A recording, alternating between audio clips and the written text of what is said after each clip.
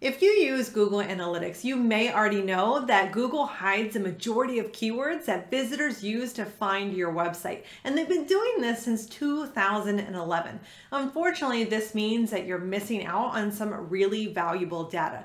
So today I want to show you the best and free way to uncover these Google not provided keywords. Now, to do this, we are going to be using SEMrush's projects. Now I've left a link down below and I would encourage you to use that so you can follow along with me. This literally only takes a couple of minutes to set up and then you will have access to your data. So once you have that up, we're going to go ahead and click on the Create Project button. We'll simply enter our domain here.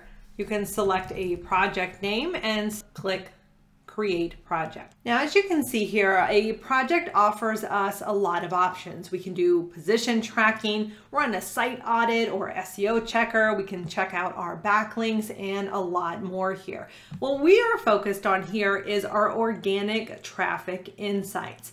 As you can see here, this says we are going to uncover our not provided keywords. And we're going to do this using Google Analytics, Google Search Console, and SEMrush data. So we want to set that up. So in order to start pulling in this information, we need to connect our Google Analytics and Google Search Console account to SEMrush. This just takes a moment to do.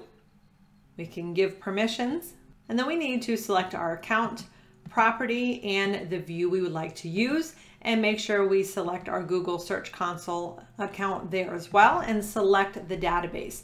Now we can choose between the different devices if we would like, and we're going to click Go to Organic Traffic Insights. Now on the left-hand side, we are going to see a list of all of our pages. And in the second column, this is where we're going to focus. We have our keywords and we have a column for SEMrush and a column for Google Search Console. So next to the page that you want to look at the keyword specifically for, you can simply click on the blue numbered link here, and this is going to provide you with a list of the keywords. So as you can see, coming down here, we now have a list of all of the keywords and what position they are ranking in, the number of clicks and impressions, and click-through rate that they receive. And that is it. That is all that you need to do to find your not provided keywords broken down for all the specific pages on your website. So I hope this has been really helpful in helping you see exactly how to uncover Google's not provided keywords. If you did not follow along with me as we went through this, use that link below.